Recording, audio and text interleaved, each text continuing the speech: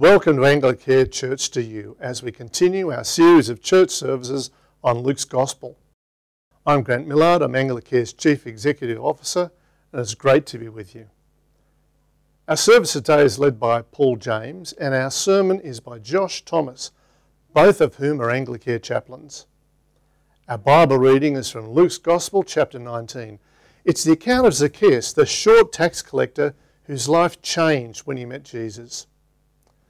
Zaccheus is another of the people that Luke focuses on, who were lost, but then were found when they met Jesus. And that's not so different to you and I, to each of us. Everyone Jesus rescues can apply to themselves those famous words, "Amazing grace, how sweet the sound that saved a wretch like me. I once was lost, but now am found, was blind, but now I see." That was Zaccheus, and that's each of us who have come to trust in Jesus. We hope you enjoyed today's service.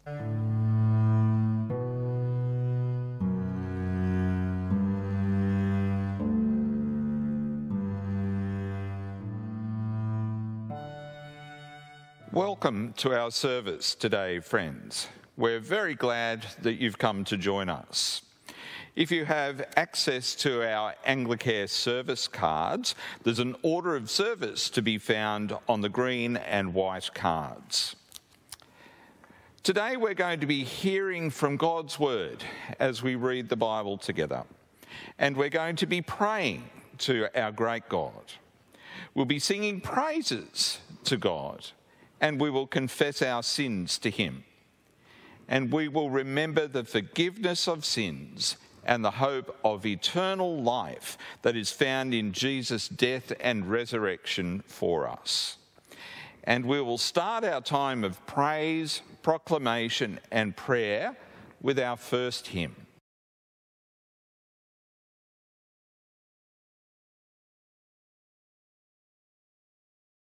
Around the throne, we're marching to Zion.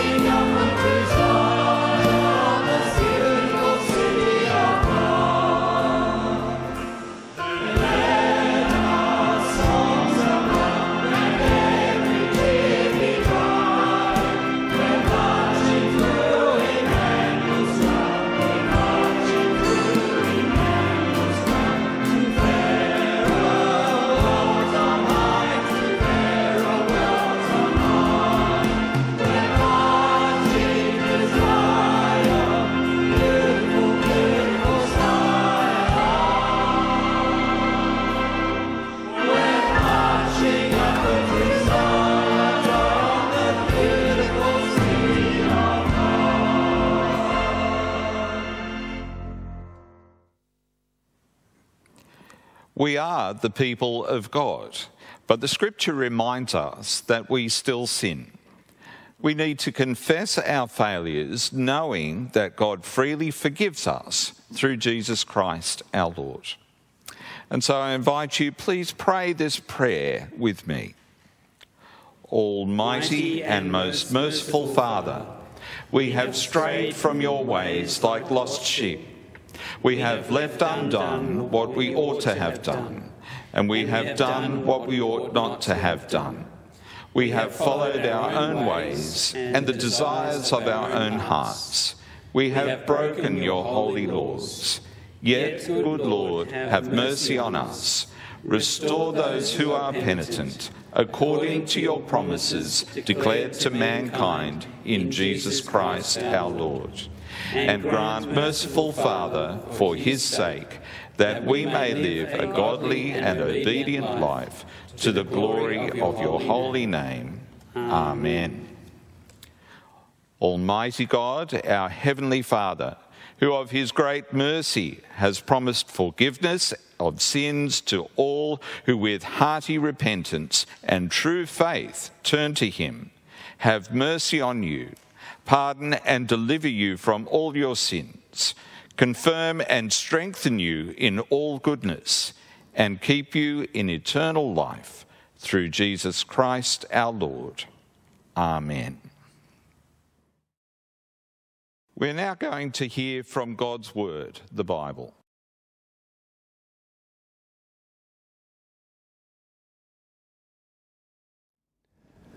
Our Bible reading today comes from the Essential Jesus, Luke chapter 19, verses 1 to 10.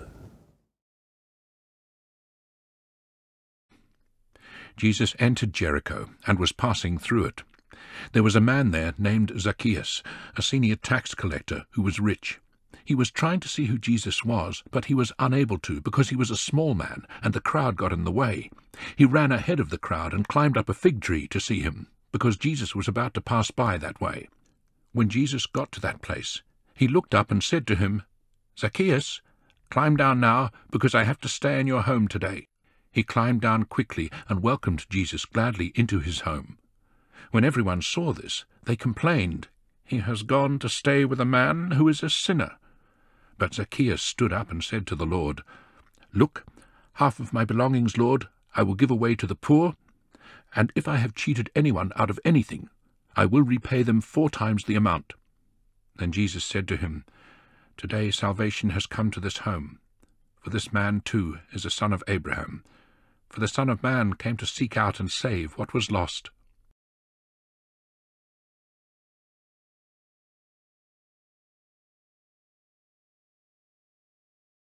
Please join with me now as we encourage one another with the great truths of what we believe in the Apostles' Creed.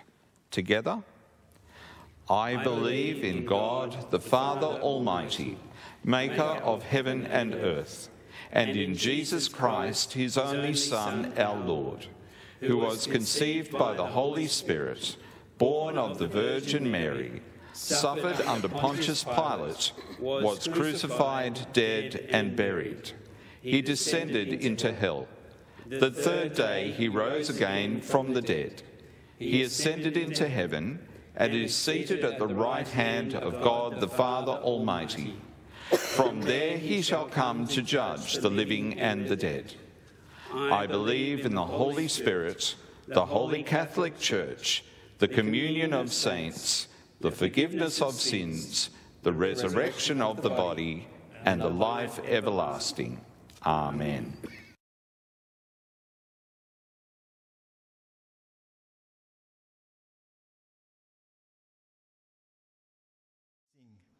Blessed be the tie that binds our hearts in Christian love.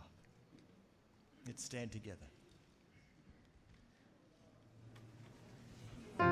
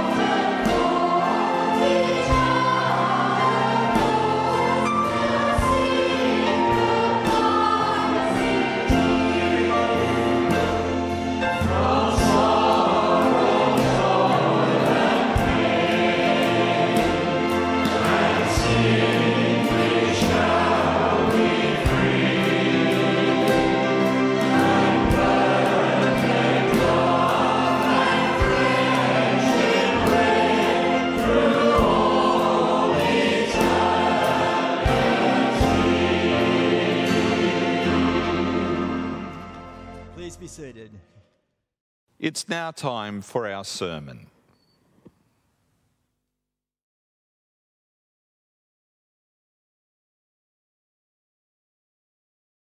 Thank you for joining us today. For a time when I was young, I used to keep silkworms. I'd keep them in a little box, and each morning and afternoon I would feed them mulberry leaves that I had picked through the day that had hung over Mrs. McInerney's fence around the corner.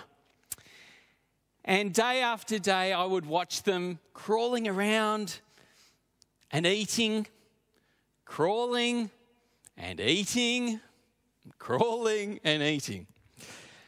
But after a number of days, they would do this amazing thing.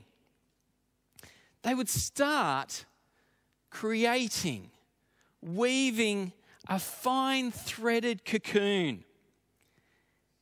And once they had finished it, they would enter into that cocoon and they would disappear into it for a few days. They seemed so long when I was a child. But after those precious few days, that ugly little silkworm that entered re-emerged as a totally new creature, a moth that didn't just crawl around and eat and spend its day doing menial things. No, it flew. It flew to all corners of the box.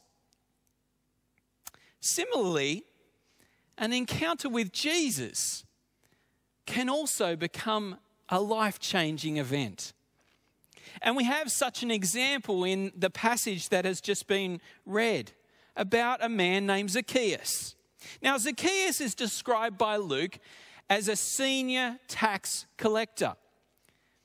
He was in charge of a group of Jews who were despised by their own people because they had cheated them out of much of their own money in order to pay taxes to the Roman authorities, but also as well for their own profit. They would charge a certain percentage in tax, but have a little bit of extra for themselves. And Zaccheus was in charge of this group of people. And so we notice that while Zaccheus is very wealthy and even possibly successful by the world's standards, we find that he knows that there is something missing in his life.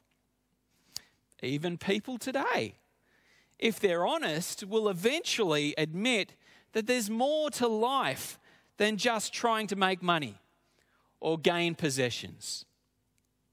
Zaccheus is so desperate to see who this Jesus was. This small man, small in stature, but also small in integrity, runs ahead of the crowd and climbs a tree to see Jesus.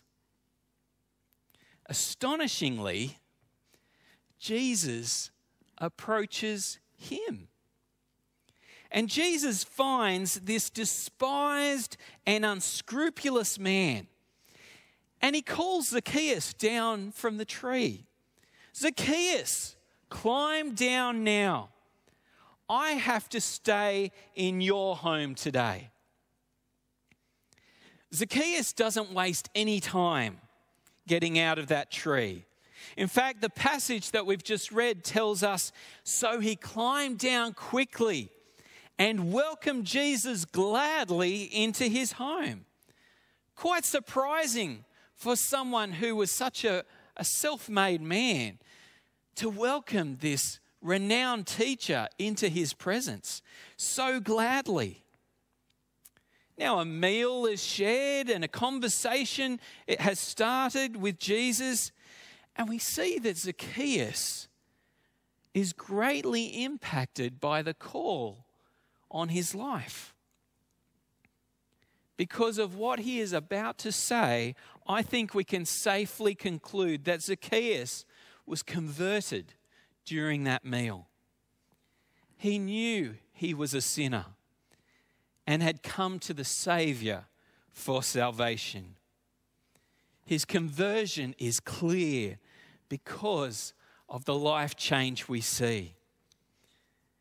You see, Zaccheus pushes himself away from the table and he says to Jesus, "Look, half of my belongings, Lord, I'm going to give away to the poor. And if I've cheated anyone out of anything," and you can imagine the crowd in the room are all chuckling because, of course, he's cheated everyone. "If I've cheated anyone out of anything, I will repay them 4 times the amount I have cheated them." As part of his repentance, Zaccheus wants to right his wrongs.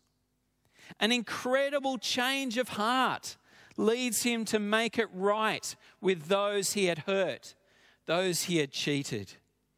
He's now an incredibly different man.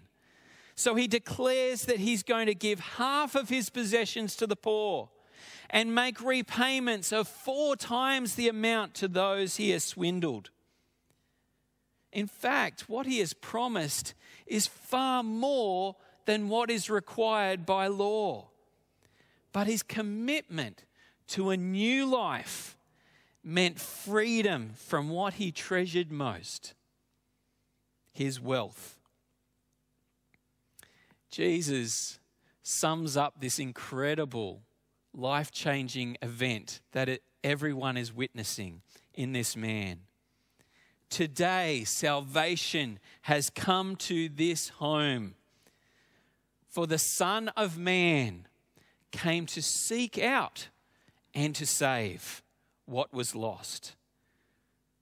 Zaccheus was that typical person. And perhaps today, you are that person who needs to be sought after. Jesus is seeking after you. Jesus is still on a search and save mission. He is seeking out people who need to be saved. Today, you may be one of them. In a way, you might be like one of those little silkworms I used to have when I was a child, who spent their time living a life that you thought was going to bring you happiness. But you realize that there's still something missing. Something missing in your life. Just as Jesus called Zaccheus, Jesus calls you. He knows everything about you. He knows and has been pursuing you and a relationship with you for a long, long time. He knows your pain. He knows your dreams. He knows all the details of your life. He knows your failures. He knows your sins. And yet he still loves you. He wants to dine with you. He wants to be an intimate part of your life. He's seen the tragedies of your life. He has seen where you have fallen short. And he's been trying to get your attention. Right now, he may be speaking to your heart. Just as he called out to Zaccheus, so too, he is calling out to you. Come to me right now, says Jesus. I must come into your life. Let me pray for us. We thank you, Jesus, that you do love us just the way we are. And we realize that we may be just like those silkworms. We have something that is missing, a freedom. And perhaps there is loneliness, perhaps there is confusion, perhaps there's anxiety or pain of some kind in our lives. Free us from those things, Lord. We respond to you and we ask that you do come into our lives. Forgive us for what we have done wrong in your eyes. Help us to make right those things that we have done wrong. But more importantly, Help our lives to be changed by your life-giving Spirit. We thank you that you never give up. And we thank you for your precious word that gives us life. Again, in your precious name we pray. Amen. May God bless your day.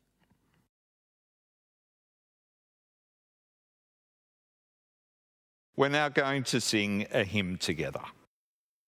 Our next hymn is May the Mind of Christ My Saviour.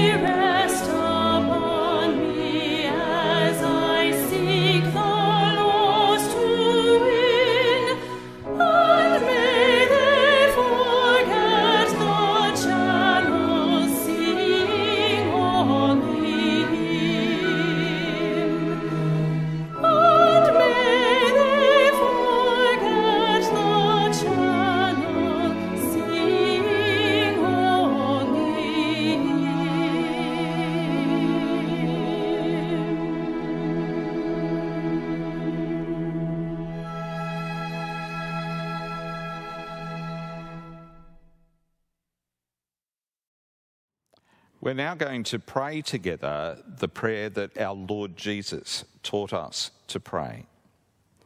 Friends, the Lord be with you. And also with you. Let us pray. Our Father in heaven, hallowed be your name. Your kingdom come, your will be done on earth as in heaven. Give us today our daily bread. Forgive us our sins as we forgive those who sin against us. Lead us not into temptation, but deliver us from evil. For the kingdom, the power, and the glory are yours, now and forever. Amen. We are now going to come to a time of prayer, when we'll pray for ourselves, we'll pray for our community, and for our world. So please join with me as we pray. Almighty and everlasting God, you are always more ready to hear than we are to pray, and to give more than we either desire or deserve.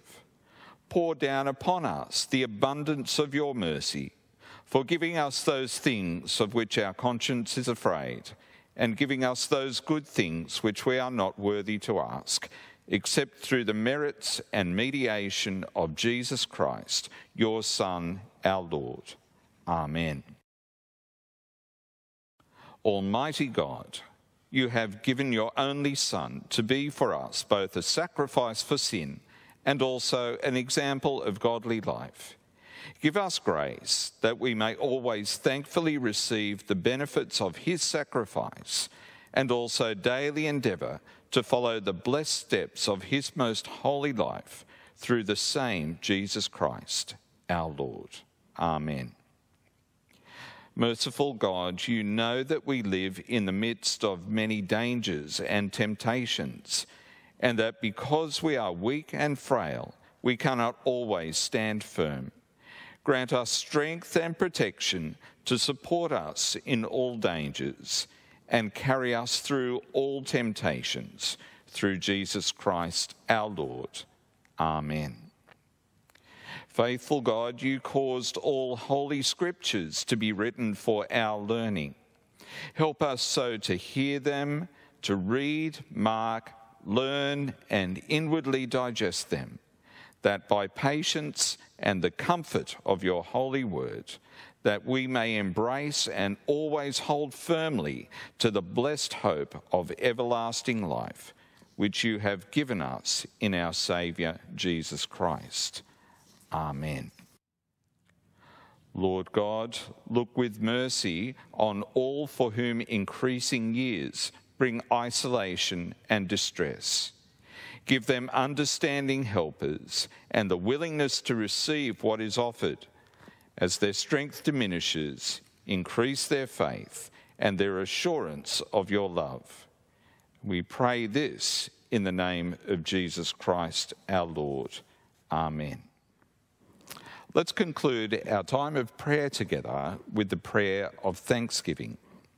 Together, most merciful Father, we humbly thank you for all your gifts so freely bestowed on us, for life and health and safety, for power to work and leisure to rest, and for all that is beautiful in creation and in the lives of men. We praise and glorify your holy name. But above all, we thank you for your spiritual mercies in Christ Jesus our Lord, for the means of grace and for the hope of glory.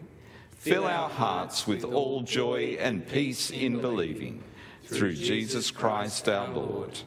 Amen. We're now going to sing a hymn together.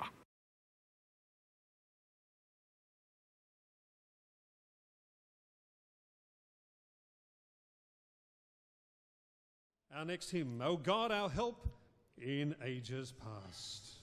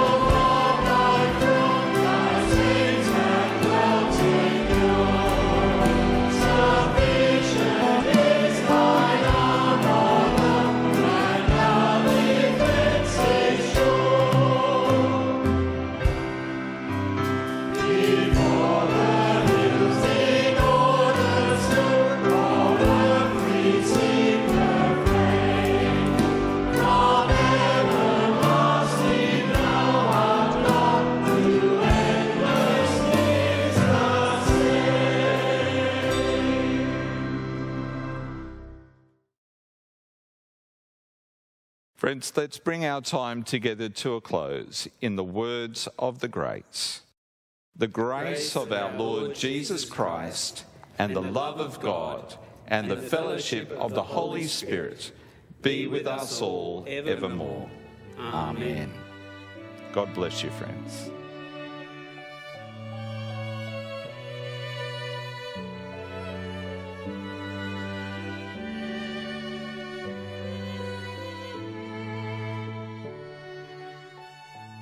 Hi, my name's Andrew Ford, General Manager for Mission Partnerships at Anglicare. God tells us in the Bible not to give up meeting together, but to encourage one another until the day when Jesus returns. We need each other. We need to encourage each other to trust Jesus and to live for him. That's one reason why we have church services and chapel each week in each of our homes. And we have a chaplain and pastoral carers. Meeting face to face, whether one-on-one or in groups, is important. And I want to encourage you to continue to meet and encourage one another. But you and I know there are sometimes good reasons why we cannot meet face to face. It might be sickness or immobility or other reasons that make us unable to gather together. And for these times, your chaplains have made available some televised services. We call it Anglicare Church to You. We hope and pray that this will encourage you with God's Word and with prayer. These short televised programs don't replace our weekly face-to-face meetings. They are meant to be an additional resource of encouragement at times when we want to, but we cannot meet together for church. Of course, your chaplain is also available at these times of restricted access. If you need them, don't hesitate to contact them or ask. The Lord bless you. The Lord keep you. The Lord make his face to shine on you and be gracious to you. The Lord turn his face towards you and give you peace. Amen.